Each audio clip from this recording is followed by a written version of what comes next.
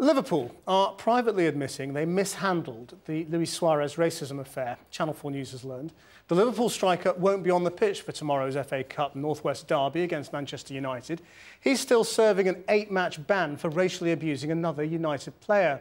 Both clubs have called for the focus to be on the football, but for Liverpool there is another challenge: how to rebuild their reputation.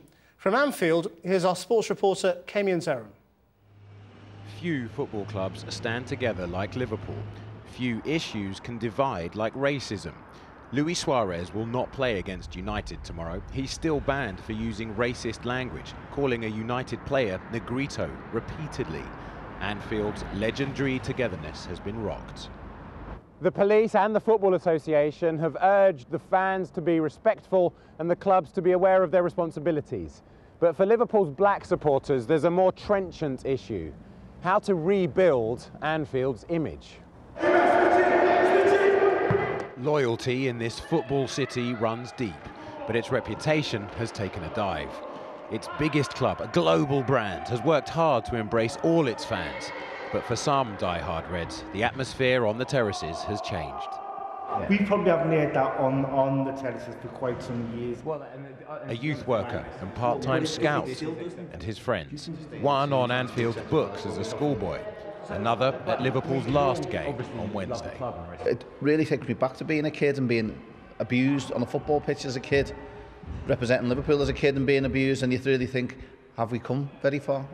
I went to the semi-final game on Wednesday night, and a gentleman in the road in front of me turned around and asked me how I'd feel if I was called a Negrito. There's a bit of a grey area now because people have read into the support of Luis Suarez as the support of racism. The consensus here, at least, their beloved club should simply have said sorry, and the public displays of support have been a PR and race relations disaster.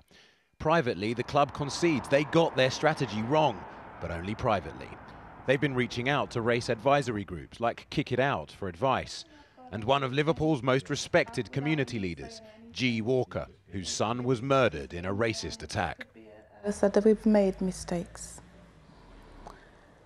And in addition, yes, we got it wrong, but we're willing to use this as a springboard to make our club even better.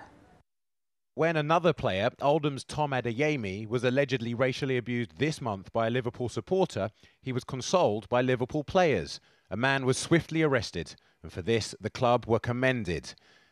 1991.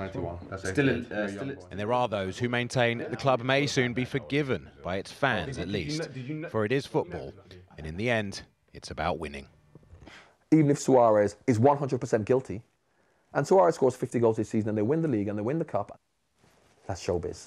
So ultimately, that is all that matters. I can guarantee that 100%. The Liverpool manager called on his club's famous following to be as one for tomorrow's game. But the most important thing is, for us as a team, we all play and we all stick together. But there's more at stake in this city than the result. An uncomfortable truth, and doesn't Anfield know it? Keme Nzerem, Channel 4 News, Liverpool.